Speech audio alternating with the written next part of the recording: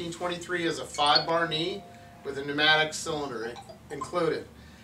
Now, what that means to you is this is K3 and above, okay? Because we have a frictioning device, a resistance device, so that the knee has some resistance to coming into full extension and to bending the knee. Both of those adjustments are done simply on the cylinders. 2 adjustments right here for flexion and extension. This knee is everything about this knee has to do with geometry. So when you have the knee set up, basic line would be mid-socket, top proximal anterior axis through about the center of the foot is where you want your weight line to apply. As this knee is tilted forward, it's making it less stable because it's going to bring the knee center more centered.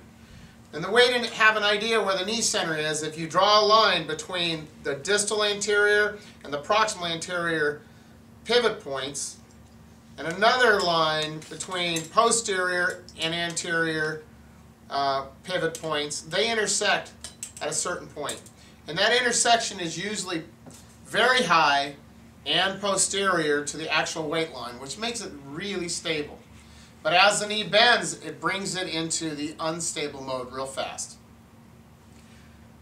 5 bars are usually a design around stability. I'm looking for stability. I'm looking for control.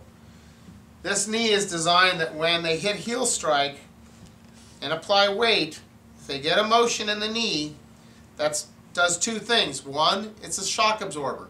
And 2, it's getting the 2 axes more in line, which makes them more stable. So we have a geometric locking type device on it just by the use of it. Now, some patients need that to be very active. Some patients need that to go right away. And some patients need very little of it because they're putting a tremendous amount of force.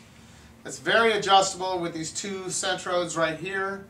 The key to these is you adjust them together.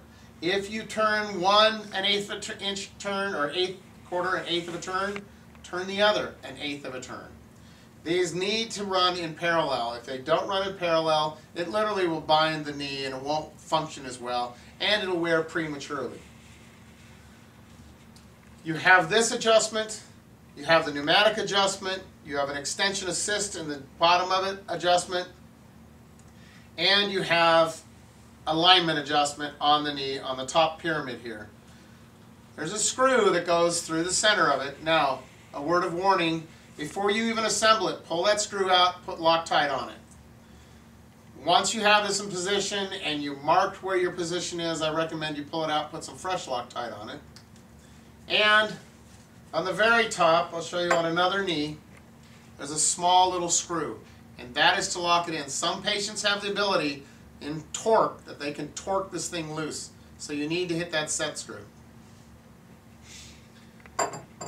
This little pyramid, which also can be done with a Lotus device on this knee, which is for a lower profile knee disarticulation units like that, has slide and rotation. Okay? We use the same top on quite a few different knees for your convenience, so that you can only have one Lotus adapter sitting there waiting for the next knee, or one pyramid, whichever you want. Very simple knee to set up. Very dynamic knee, because depending on how you angle the knee is how much stability you have according to what your patient's going to do with it. What is their activity level? You'll find that the 1323 is a very durable and robust knee. Now, that being said, if it is full of dirt, it's going to wear out prematurely.